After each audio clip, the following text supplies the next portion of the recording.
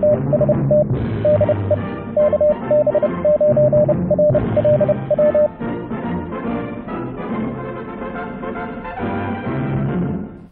YouTubers and fellow hams. Well, another antenna experiment I've been working on this week. So I made the 6-meter cage dipole a little while back and measured the increase in bandwidth of going with the cage design. And I was interested in seeing how much wider an antenna gets on the HF frequencies. There's lots of information out there about cage dipoles. But I thought, let's apply the cage idea to the end-fed half-wave antenna and see if we still see an increase in bandwidth similar to what we see on all the other antennas that we've tried it with. So that's what I built this week. I built an end-fed half-wave antenna for 20 meters using the 49-to-1 matching network made popular by Steve Ellington. And it works, and it's wider. But let's look at the build first off. Here's the design, and I designed the 3D printed the spacers for the antenna wires to space them out about 6 inches in diameter. That's basically the antenna. It's just the classic end-fed half-wave. The only difference being we're using 6 wires and spacing them out to make a wider diameter main element and get that broader bandwidth. So yeah, first thing I had to do was print the spacers, and I fired up the 3D printer. I designed it in Tinkercad. I know Tinkercad's kind of like Legos, and it's pretty low end and simple, but I like it for quick projects, and this was just a quick and easy design to slap together in Tinkercad. And then 3D print, and I needed 5 spacers, and so we ran the 3D printer for pretty much most of a day. It took about 50 minutes each to get the spacers printed out. And then I went about assembling the antenna, and you can see it here stretched between the mast and the RV as I was working on it. And it was a little tricky getting those wires all nice and straight and taut, equally taut. But it came together pretty well. The spacers, I used super glue. After I got the wires all nice and straight and taut, I put a little dab of super glue where each wire went through the spacer to lock them in place. And that's the finished antenna right there. So what did we do? Well, let's do my usual tests. I went to scan it with the VNA and do some whisper. Let's take a look at those results. Starting out with measurements on the single wire end-fed half-wave, the standard antenna, we see a whisper transmit. Now I was transmitting at 100 milliwatts. I had the ICOM 705 set to 0 power out, which it puts out about 100 milliwatts. And this is the single wire. You can see that it got picked up a few places. This was 20 meters late morning. Propagation wasn't that great, but hey, even at 100 milliwatts, I made it out to Hawaii. Now, to compare that to the cage version of the antenna, a few more hits, but still pretty much the same footprint, and I still made it out to Hawaii with my 100 milliwatts. I didn't really expect there to be much difference. It's probably a little bit more sensitive, and you probably get out a little bit better because of the larger size of the antenna, and there's just more copper there. But pretty much the same footprint transmitting on whisper. So the next thing I did is I hooked up the VNA, and we took a look at the single wire version of the antenna, the common antenna. And here is a sweep of 20 meters, and we can see the bottom edge where we reach 2-to-1 SWR is 13.3. And the top of the antenna is at 14.81. That gives us a bandwidth of 1.51 megahertz for the single wire version of the antenna. And the lowest SWR that we received on that antenna was pretty good, 1.13 to 1 with 56.2 ohms, right there at 14 megahertz.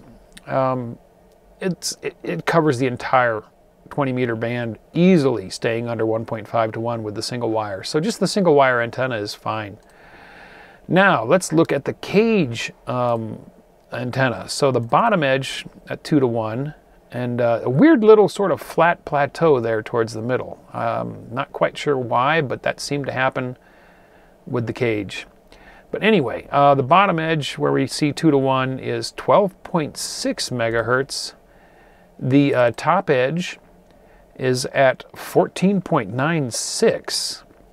So that gives us a bandwidth of 2.36 megahertz, a full 1.56 times greater. So 1.5 times the bandwidth of the regular single wire antenna. Quite an improvement. So playing around with the antenna, 20 meters was pretty bad this week. We had some pretty good solar wind, but I did manage to make a few PSK31 QSOs.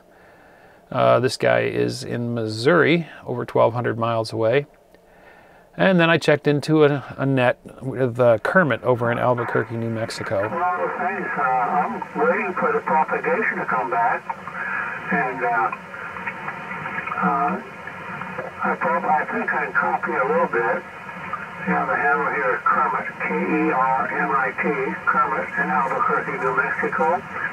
Call sign KB5. We're too close. We're skipping over him. Cochner today, and things look good down in Baja. Say again your location. Kingman, Arizona. Kingman, Arizona. Kingman, Arizona. Over. Okay. I'm going to swing just a little bit down towards Arizona. It might help us. Anyway, we'll see what happened there. Did that improve signal at all? Over? You came up 1 S unit. You came up 1 S unit. You're about an S8. An S8 now. I'm running 10 watts into an end-fed half-wave cage antenna. Over. Okay, well, thank you for checking in. Any traffic today? Over. Negative. No traffic. Just checking in to say hello. Over. Roger that. Well, thank you for checking in. We really appreciate it. The band has been so bad lately. You know, they're waiting for cycle 25, and I'm waiting too. Maybe one of these days. So we really do appreciate you stopping by and giving us a shout. So don't be a stranger. QSL? QSL, thanks for taking the time to pick me up. 73 and have a good day. This is KV9RLW, back to net. We did have a pretty good windstorm while I was testing this antenna. We had 20 to 30 mile an hour winds, and it danced around a little bit in the wind, as you can see, but the wires all stayed straight. The insulators held up. And, oh yeah, I know, PLA is a plastic, sun will break it down, but this antenna is not going to be up for 10 years. And even if you did put it up, you know, and one of those insulators cracked or failed after a couple of years, you could just print another one. So that's the antenna. Interesting, and interesting results. And yeah, we saw that it's definitely broader. What would be the advantages to something like this? Well, if you took the idea and extended it to, say, an 80-meter end-fed half-wave, so you'd have more bands covered. The end-fed half-wave covers the harmonic bands going up in frequency. So 80, 40, 20, and 10 meters. And definitely the entirety of like a big one like the 10-meter band or the 80-meter band probably.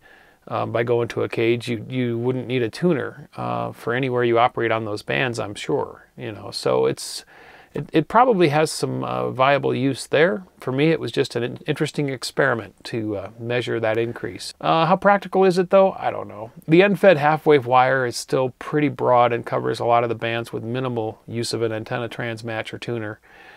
So, you know, in and of itself, it's a good antenna to go with.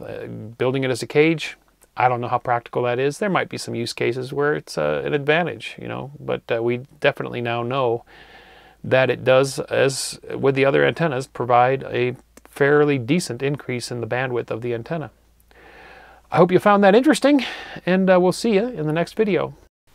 Thanks for watching. If you enjoyed the video, don't forget to give it a thumbs up. Also, if you're not already a subscriber, click to subscribe. Join us on the Facebook channel for discussion about the videos. And if you'd like to help support this channel, please click to support me on my Patreon page.